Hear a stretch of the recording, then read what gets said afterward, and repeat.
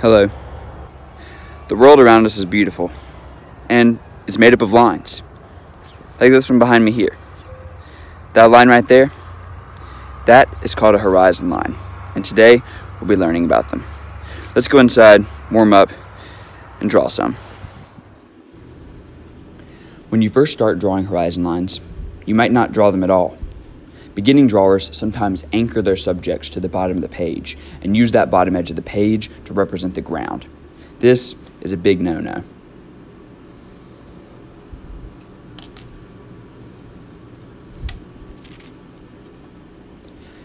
Now, once you get a little bit better at drawing, you may draw the ground.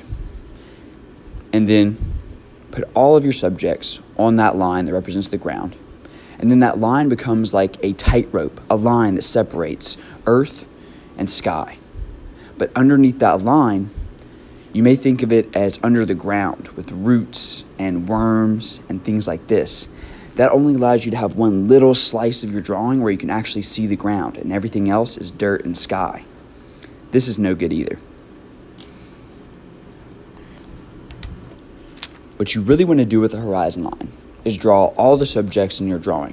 In this case, a nice tree and a hungry beaver.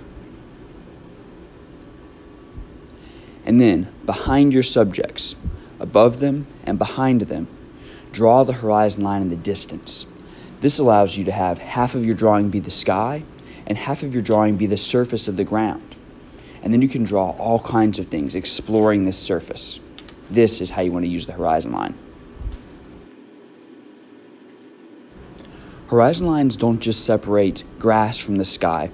They can also be used to separate the floor from the wall. In this drawing, I'll draw a teacher, a math teacher, and today his students are working on a very difficult addition problem. But where is the ground? There it is, above and behind his feet. That's how you use a horizon line for an inside scene. Once you realize how to use horizon lines for the floor and the ground, you'll begin to want to apply them to other surfaces, like a table. If you don't apply them to a table, you'll end up having a line for your table, and then putting all the food or whatever's resting on top of the table stacked right on top of that line. This doesn't really give your table a very 3D look. Let's see if we can apply the horizon line rules to a surface like a table. Let's have a chicken, and then the surface that chicken is resting on, like the plate, the horizon line of the plate goes behind the chicken. We'll have a jug of water, a souffle, then treat the back edge of the table like a horizon line. Draw it above and behind all of the subjects on the table. Bring down the sides of the table and close it off in the front. And now you have a nice 3D looking table that uses the skill of a horizon line for its surface. Don't forget about the horizon line for the room. And why not hang up a picture of dear old Granny? Make it a little bit homey in here. This looks like a Thanksgiving dinner. And how about a window looking out onto the hills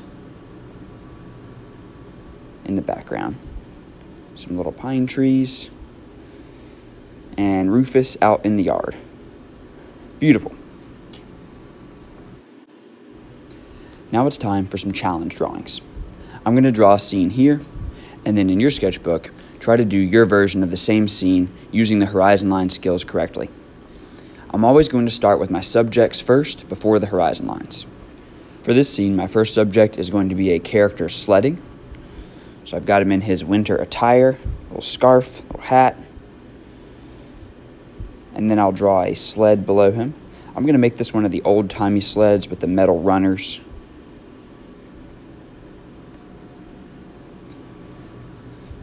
And then around him, let's draw some trees.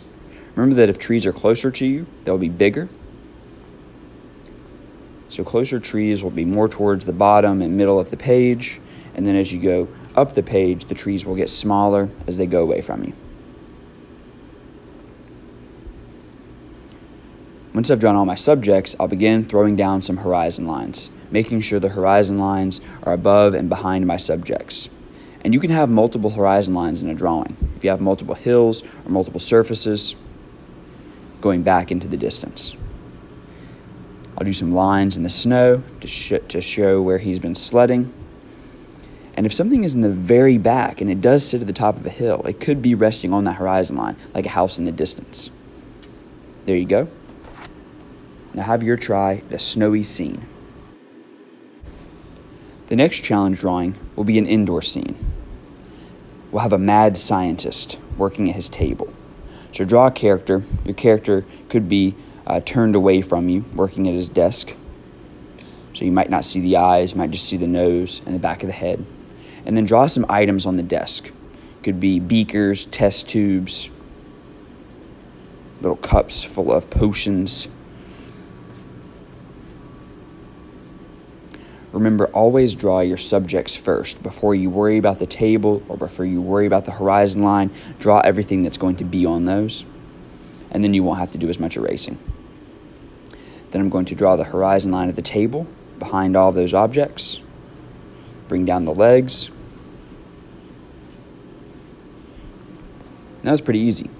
To get a little bit fancier, let's see if we can draw a shelf, but apply the rules of a horizon line to the surfaces of the shelf. So again, I'm drawing my subjects first. A skull, a human foot. Remember, this is an evil scientist. A jar full of eyes. And some books on the bottom shelf. Once I've drawn all my subjects, I'll draw a line at the front of the shelf.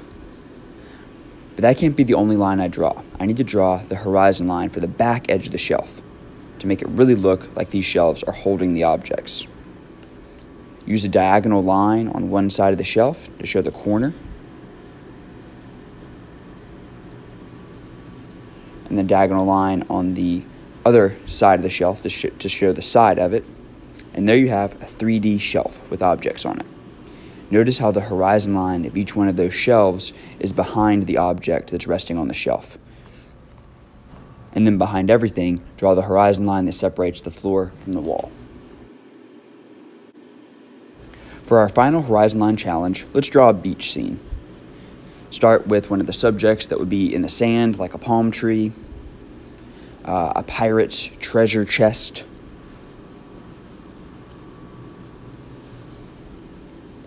put some gold doubloons in there, a latch, have it kind of sunk down into the sand. And then your first horizon line will be the line that separates the sand from the water. This line could be curvy. Then whatever's going on in the water, maybe there's a pirate ship, maybe there are things floating on top of the water. We're talking about the top of the water here, so don't think about under the water. Now we don't want this to look like it is completely floating above the water, so I'm actually going to erase out the bottom of that pirate ship and draw part of it sunk down into the water. Now the distant horizon line for the ocean will always be a flat, straight line. This is miles and miles away. Then you could put the sun on that horizon line, have a setting sun. You could put some details and waves on the surface of the water. And there you have a nice pirate scene. Have a go at this drawing and see if you can draw an ocean scene using horizon lines to show the surface of the water and not having to draw what's underneath the water.